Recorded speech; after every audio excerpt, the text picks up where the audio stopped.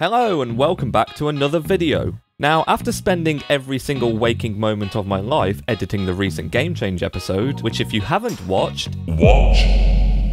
I thought, hey, what's a video that I can do which won't take over 30 hours of editing? And then I remembered, oh wait, I've still got a Q&A to do at some point, so here we are. Now, in fairness, I got quite a few more questions than I actually thought I would, so I'm not sure how many we'll get through today, but if you want to see another one of these videos in the future, then be sure to leave any more questions in the comments, and I'll try to answer some more next time I get around to one of these. So the first question comes from Ratman, who says, hey man, I love your videos, I was wondering how you came up with your name. First of all, thank you.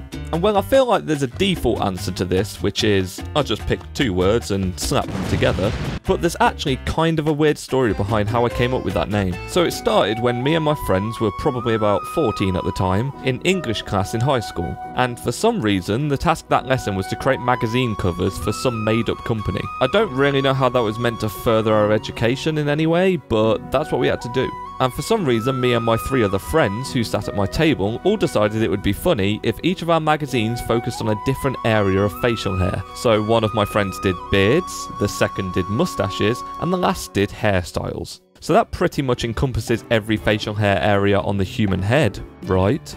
Wrong. My magazine, as you may have guessed, was called Heavy Burns, and pretty much just had a load of drawings of sideburns on it. Was I a massive fan of sideburns? No. Did I have particularly prominent sideburns myself? No. Was I remotely interested in sideburns in any possible way? No. But that's all that was left, so that became my magazine. And thus, Heavy Burns was born.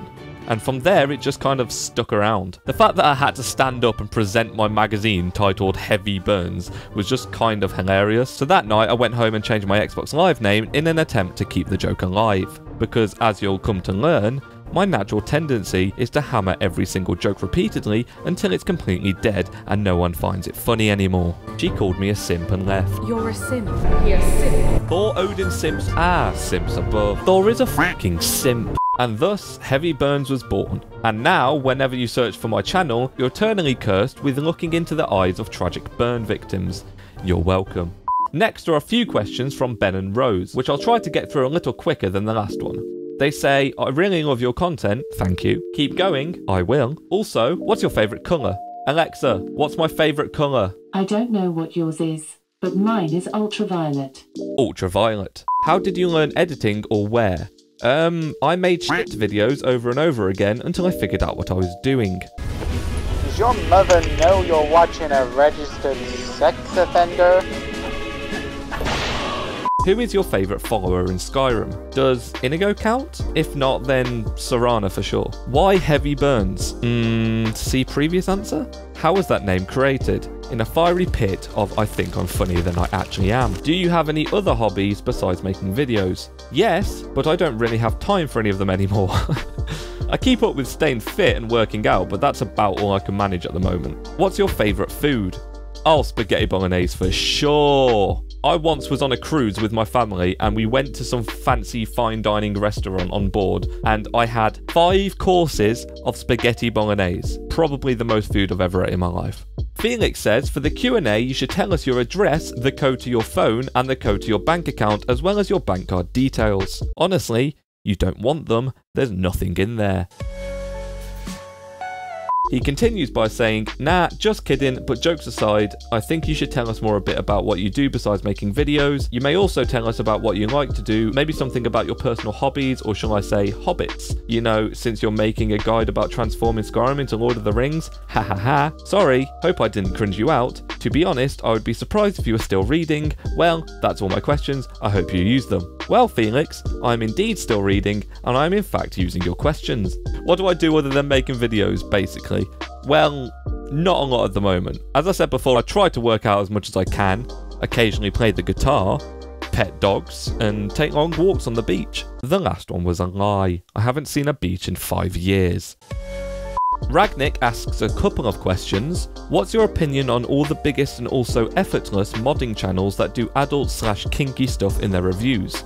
So I assume we're talking about MxR here? I mean, if you're not, then I genuinely don't really know who you're referring to, so I'll assume we mean MxR. And in honesty, I enjoy his videos.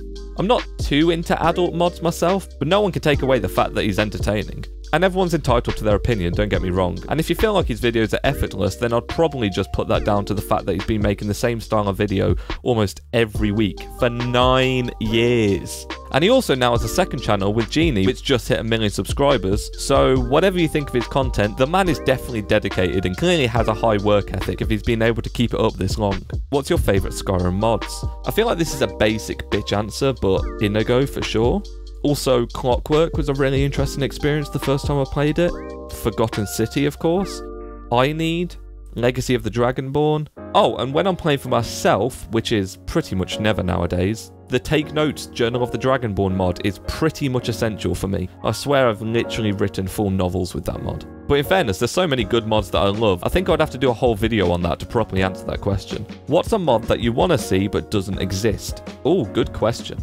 I'd love to see a properly integrated survival mod, where you can physically chop down trees, gather stones, other resources, and build your own house physically, like full Minecraft style. I know Campfire can let you gather wood and things like that, but I mean full swing at that tree and knock it down style. Is the YouTube algorithm good for you? Well, sometimes, I guess.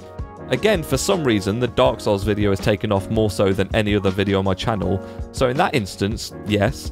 But nothing I've made has ever went mental, so in those ways, no. But it's tricky to put it down just to the algorithm because I think it's important, at least for me, to be able to critically assess your videos and try to improve a little bit each time. And then maybe the algorithm will pick them up a little bit better. Can you control Fat Thor Odin Simp, or are you just saying what he should do as a narrator? No one can ever control Fat Thor, not even Fat Thor. And finally, what are the future plans for Modospheres and game changes? I know the next episode is the Forgotten City and the Lord of the Rings game changes coming, but do you have any other plans after that? Well, ideally, I'd like to put one game change out every Sunday, but I know that's not really possible right now because they take too long to make. And as far as Modospheres is concerned, I'm still kind of feeling that one out and seeing what works. Do I continue to make short videos on one mod at a time, or longer videos once a week with multiple mods? I'm not sure, so let me know your opinions. Ragnick also says, also, I can't stop watching your content, you're so goddamn funny, the quality is over the top, I simply love it. To which I say, thank you. And yes, I am very funny, you're welcome. And to finish off this video, we have a bunch of questions from Thor's simp queen herself, Liz, who asks, who's your favourite Skyrim NPC? Personally, I really like Bandit number 4. Bandits 1 to 3 are quite disappointing, but 4 really hits the spot. Favourite faction in Skyrim? Volkahar Vampires, because I'm a sick fuck. Soulsborne or Elder Scrolls? I don't think I'm physically allowed to answer Soulsborne on this channel, so let's go with Elder Scrolls so no one leaves. Lord of the Rings or Game of Thrones? Love both of them, but Lord of the Rings because that's what I grew up with. Also, Sean Bean dies with more dignity and doesn't get beheaded by a little blonde f***. Favourite meal, movie, song? Spag Bowl. All of the Lord of the Rings and Hobbit films. I will never pick a favourite, you can't force me.